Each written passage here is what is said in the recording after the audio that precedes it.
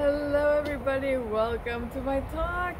This is my last summary for the 5-second rule.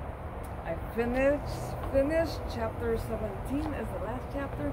I just read it and it was one of my favorites. Let me read you. Like, it has these little big word sayings right before, every chapter.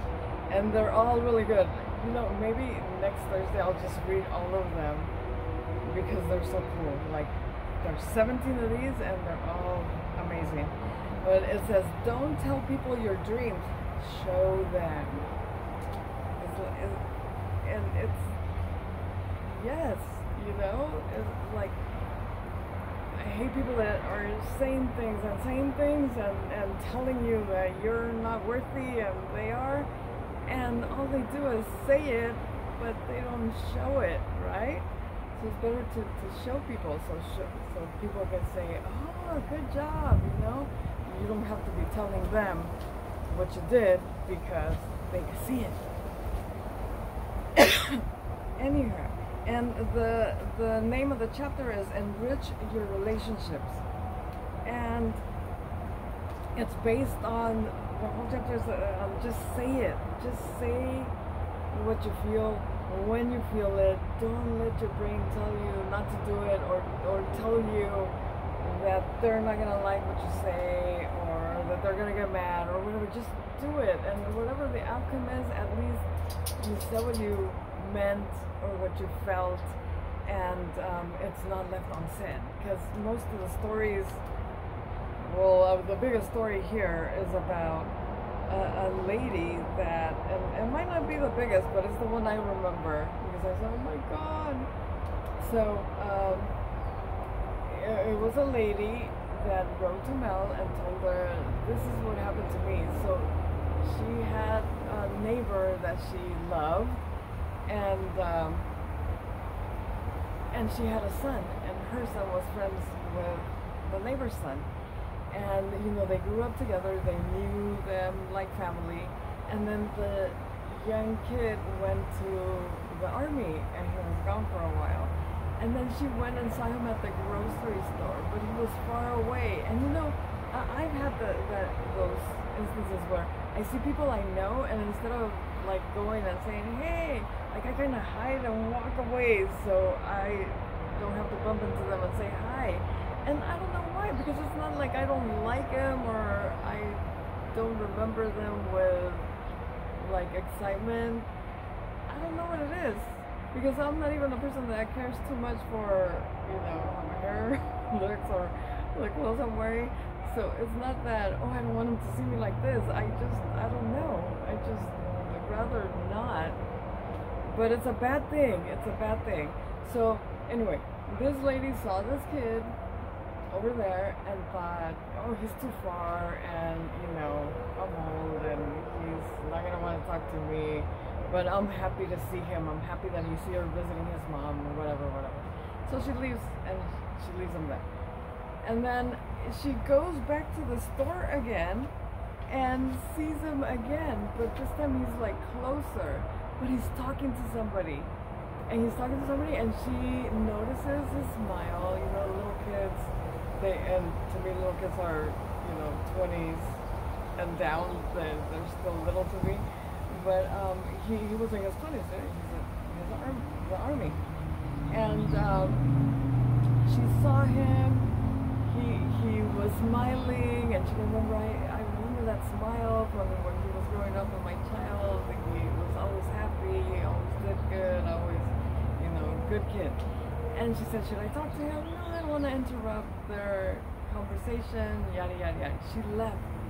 And, like, I don't remember if it was the same day or a week later, but I think it was New Year's.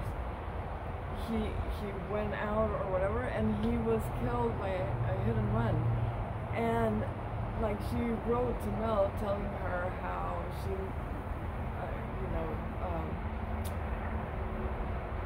I forget the word, but she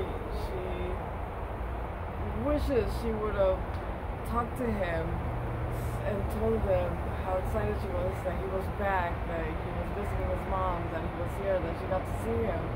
And she never did, and he never knew how she felt about him because she didn't talk to him, even though she did have the feelings, right?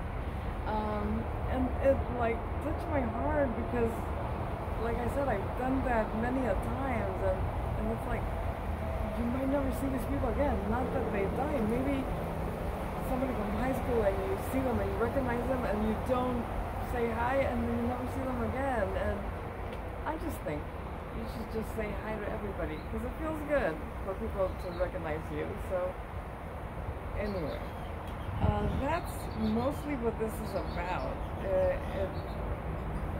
You know, to say the things that you need to say.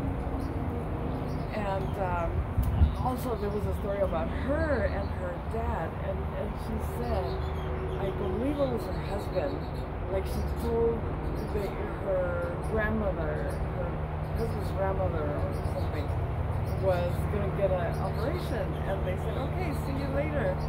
And the person went in the hospital room, and they were waiting for her, and she never came out. She didn't make it, and they're all like, oh my God, you know?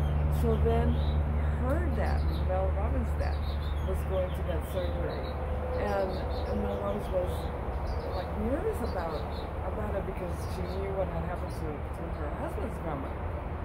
And she said, oh my God, what if he doesn't make it? Like, I'm so scared, yada, yada, yada. And she said, oh, I wish I knew how my dad feels about it. And she said, oh, but I don't want to tell him because I don't want to make him worry or make him feel sad or whatever. And then she said, you know what? 5, 4, 3, 2, 1. And she asked him, Dad, are you scared? And then they started to have this conversation where he said he wasn't scared, that he lived a long time because he's an older gentleman. And then I think he's in his 80s. And then at the end, he tells her, you know, if I live to be 90, I want to jump off a